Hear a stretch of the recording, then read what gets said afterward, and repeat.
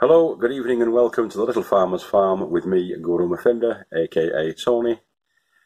Just a quick one tonight. Me and the lady farmer are planting out some peas from the gutter, the pea gutter. The lady farmer really loves peas, evidently more than me. Enjoy. No matter where I roam, I will get back to my English rose, and no one and nobody could keep me from she. So we've got a trench dug there in front of the pea net, and there's the peas in the gutter. So I've just took the end off to expose them. We're going to wet them now with the watering can, get them all wet and damp, and then they're going to be scooped out in sections into there. So about a foot at a time, we're going to shuffle along. Once it's wet, we're going to shuffle along. As you can see, the roots, if you can see those roots, have hit the bottom of the gutter. So once it's all wet through, that's going to go into there. Hopefully, fingers crossed. Never done them in gutters before, but I've been watching Nigel at Muddy Boots, and it's the way forward. So there's our natural split, and I'm going to slide those into the. Could do with getting somebody to film this.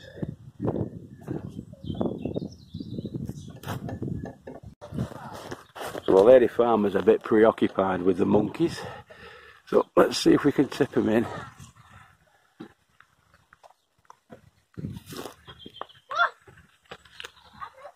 This is going to be a comedy of errors, this, I can see it now. Oh, is it? No. Nicely done, Guru, nicely done. Like that.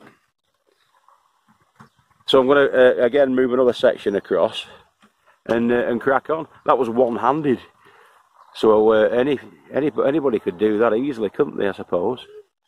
So yeah, I'll crack on with that and I'll fill up the trench. So what the lady farmer's doing there is washing around the soil, so that the soil will wash into around where the peas are, and so you're not directly actually pouring the water onto the peas. She's having a bit of a shower there, God love her. And yeah, so we've got some peas left over, so we're going to fill a few gaps in the big pea bed that we've got. So the ones that yeah, that's what we can use some of them beans there for that. I was thinking some of Uncle Joe's magic elf beans. Then this side, so peas that side and the beans that side. You know, French beans. I don't eat beans. I eat peas. I eat beans. You got plenty of peas. How many peas do you want? I like peas. You'll turn into a bloody pea. No. You're like a Poddington pea. That's what me and the boys eat when we come down. It's that one reason for coming. I like peas. Alright.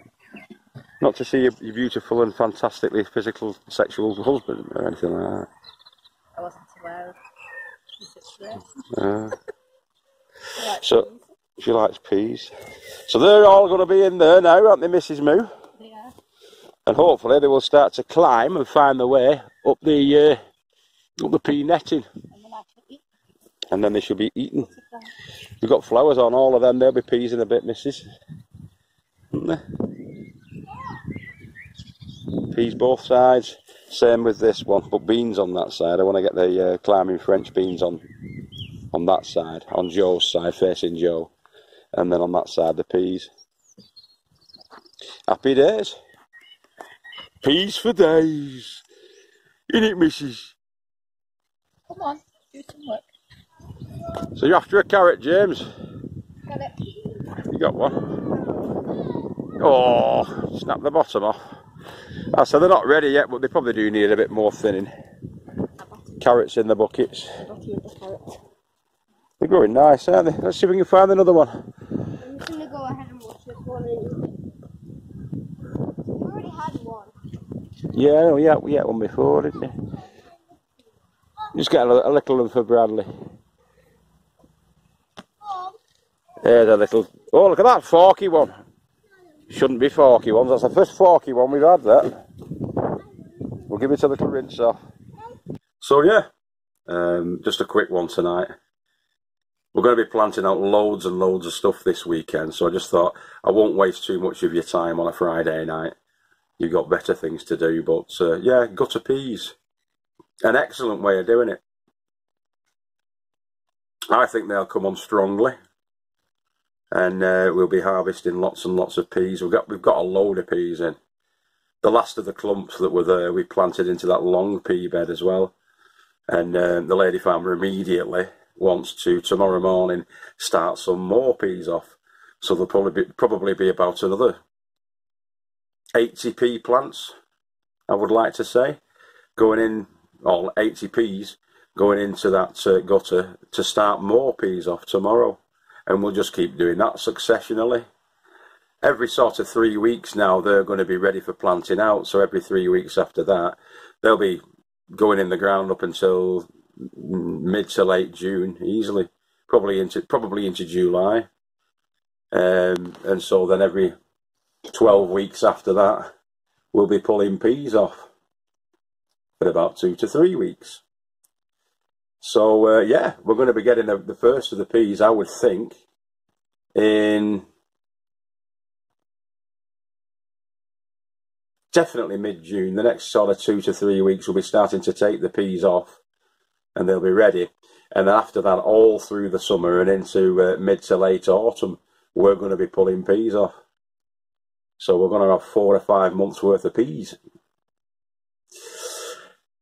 Keep growing it, yeah, down. I've been Guru Mafinda. You've been fantastic as always, and we'll see you on the weekend. Another action-packed weekend on the plots with me, Helen, and the family. And we've got some guests coming down tomorrow, because you can have, I think, is it up to 5 or 6 people? So yeah, Howard, Fiona and Izzy are coming down tomorrow. And here's the mini digger. Just checking he's got his clothes on. Dad, can I have a lollipop? I think you can have a lollipop. Catch you in a bit.